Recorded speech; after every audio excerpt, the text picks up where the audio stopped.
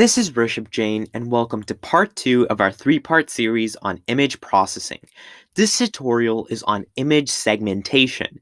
If you want to know the basics on image processing, click the card in the top right corner of the screen or head down to the description below for our first video tutorial.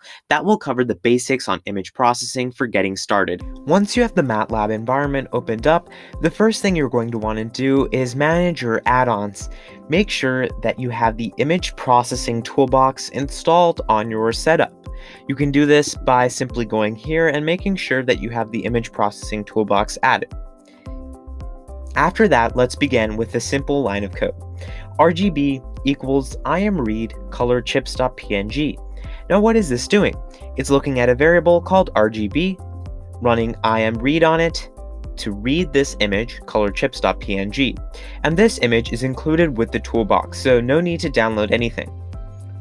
After that, we're simply going to show it by running imshowRGB. We can go over to the editor and run this program to make sure that everything's working, or you can go down to the command window here and type in the name of the program to run it. After that, we're going to do d equals imDistLine. Now this is where it gets interesting.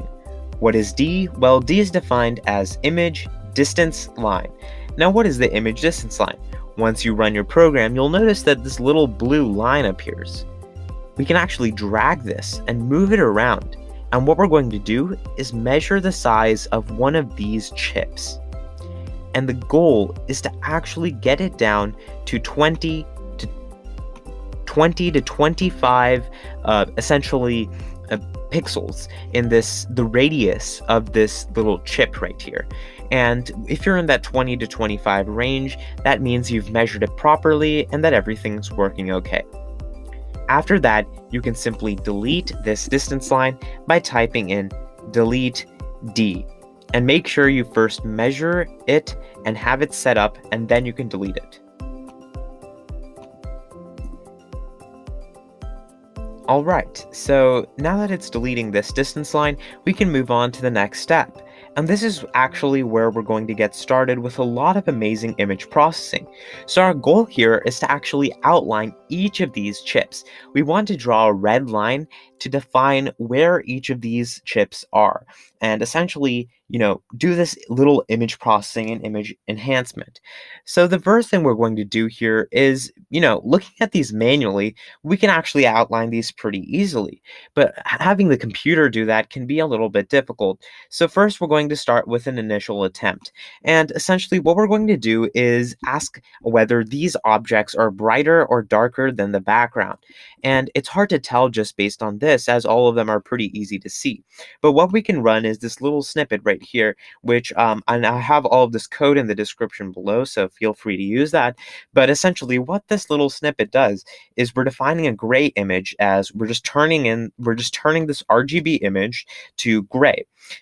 Using this RGB to gray function, and then doing imShowGrayImage. So that allows us to look at it. And what you'll notice is that, a lot of these chips are pretty easy to look like, right?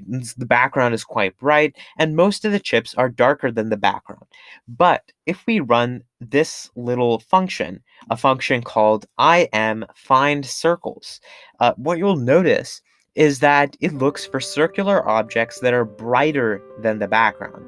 However, we need to change this so that this function instead looks for chips that are darker than the background. So I'm posting this little right here. It essentially takes the input parameters, the centers, and the radii of these little chips, and it runs imFindCircles using our image, this little definition we have here, 20 to 25. That's essentially defining how long the distance line was. Object polarity, which tells us essentially that's a by default, so we're using the object polarity parameter. And then essentially, rather than looking at chips that are lighter than the background, we're looking at chips that are darker. And after this, what you'll notice is, let's just try running this and see what happens.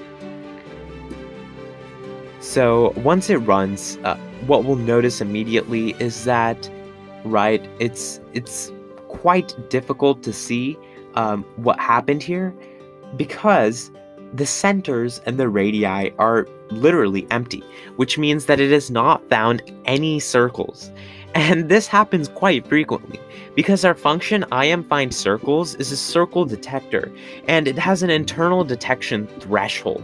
What a threshold is it essentially defines a point in between a set where if things are larger than that threshold, we automatically do one thing, and if things are less than the threshold, we do another thing. And in that case, that threshold is this intensity of this circle compared to the background. So let's increase the detection sensitivity so we can detect these circles more efficiently. So now we're going to run this little bit of code right here. So essentially what this little bit does is we still have our definition centers, radii. We're still using the same function, imFindCircles, we're using dark, but what we're doing right here is we're adding another parameter. You'll notice this ... right here. And essentially what this parameter does, and I can actually just go back here. Essentially what this does is we're allowed to define the sensitivity if we want, and we want to define that as 0.9. And the sensitivity is from 0 to 1, and currently it is actually set to 0.85. So we're going to make it just a little bit more sensitive and see what happens. So let's delete this old imFindCircles and run this new one. Let's see what happens. And what we'll notice is it actually did end up finding a lot of these circles. Look at that. It found 3, 6, 8. It found 8 of these little chips inside this image, which is honestly really great. So let's see if we can go back and do even better than that. So now we want to draw the circles on this image. It was able to detect them, but can we actually visualize that and look at these circles? And in order to do that, we can run this little line here. IMShow RGB. Essentially what this does is it just looks at this image, this RGB version, and then what we're going to do is we're going to run a function known as visCircles. VisCircles is again short for another word, visual circles, and it allows us to visualize these circles with centers and radii at different points, and we can actually manually measure these centers and radii if we want. And what we'll notice is it has successfully outlined a few of these circles. We actually got 7 here, which is a good start. Now, can we improve further on that? Can we do even better? It outlined things pretty great. The chips that it was able to find, right? There's a little bit of distortion here, but depending on the actual like sensitivity and everything of the image, it can get a little bit polarized around the corners here. But can we actually do better? Can we get more of these chips involved? So let's try increasing the sensitivity even more. Okay, let's try making these more sensitive. Let's try making this threshold a little bit lower so that it's able to detect these circles a little bit better, because when we were looking at that grayscale image, the background of some of these circles was a little bit hard to see. So let's increase this sensitivity. Let's quickly delete our old visual circles around these, and let's create a new one using this higher sensitivity. So let's just run this program real quick, and what we'll notice is it actually was able to find a few more circles, which is really great. And the main colors it's able to see is red, blue, and green. And what you'll notice is those are some of the darker colors. The oranges, were harder to see, and it wasn't able to detect any of the yellow chips. So now let's use our second method. The second method is a two-stage method for finding the circles. So far, we've been using a method called the phase coding method, which is used for, of course, detecting the circles, but there's one more method that is popularly called the two-stage method, and it's also available in MATLAB. MATLAB's honestly a very great tool that has a lot of these great functions. And that leads us to our question of the day. If you think MATLAB is better than TensorFlow, let us know in the comments below. If you think that it's worse, then also let us know in the comments below, but give us some reasoning why. We'd love to hear your input, and we'll definitely make a video featuring some of the comments on what you guys think. What is better, MATLAB or TensorFlow? Just let us know and we'll compile the results, and it helps us out a lot. So make sure to leave a comment down below on what you think. Okay, so let's get back to the program here and introduce a new method. In our code here where we define sensitivity, you'll notice that there's even more parameters. There's a value and options parameter right here. So MATLAB's actually really great in this. It auto-suggests and allows us to complete this. So using a method, there's two main methods here: phase code, which was the default one we were using, or two-stage. So let's try using two-stage. Now let's again run this. So let's delete our old outlines and create some new ones. And what we'll notice is we got even more. This time we were actually able to pick up all of the green circles, all of the blue circles, all of the red circles, and all of the orange chips. So these are essentially chips or circles. I'm using the terms lightly here. And the thing we'll notice is that all four yellow ones we're still not able to get. And that's actually okay, because we have another way to tackle that. So let's look into let's look into something interesting here. See if we go into our command window and type in imshow a gray underscore image. Right, it's going to open up this grayscale image. And what you'll notice is that actually this half of the desk here looks a little bit darker than this right half. And, if we look at these chips right here, that's actually pretty interesting, because it's, you can't even tell that this border exists. Whereas for a lot of these images, it's very, very easy to tell where the border is. So our hypothesis here would simply be that, this chip is going to get outlined pretty simply. This one might be a little bit harder to find. So let's go back to our original RGB image so we can take a look and define what we need to do. So what we need to do is we actually just have to make the sensitivity even higher. This problem here that we're trying to outline all these chips. It's not an easy problem, but it's also not too difficult. So what we notice is that just by increasing the sensitivity, we can make things run a lot better. So let's try running that. And what we'll notice is that it was able to really get almost all the circles again. It improved on this previous orange outline, but it still wasn't able to get some of these yellow chips in.